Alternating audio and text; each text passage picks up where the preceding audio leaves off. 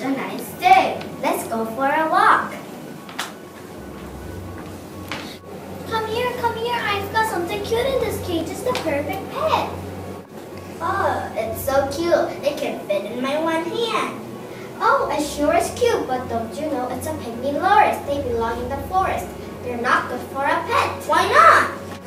It has sharp teeth that could bite you. Don't worry, I already cut out all of his teeth. But it still has a sneaky poison that it uses to protect itself. Oh, then I have to go now. Don't worry, I already cut off his teeth.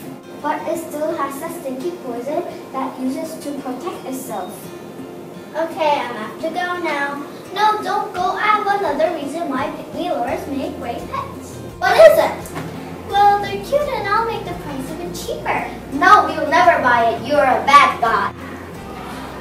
Oh yeah, if you don't buy this pygmy loris, I'm going to cut this in pieces and sell them into medicine.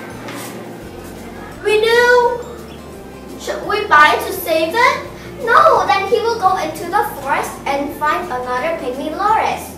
Then what should we do? We should report him to the wildlife protection people and he will go into the jail. Let's take a picture of him. A few days later.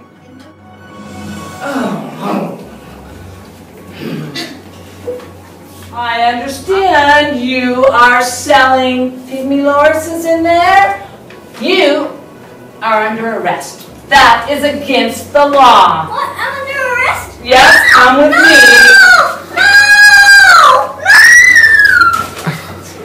We hope you liked our play and learned some things. Remember, if you see a pygmy loris being sold, don't buy it for a pet. And don't have your picture taken with them. And don't eat their body parts or use them for medicine. And if you see a pygmy loris or any other primate being sold, please report it to the Wildlife Protection Agency. 1-800-1552. You can help make a difference for the pygmy loris.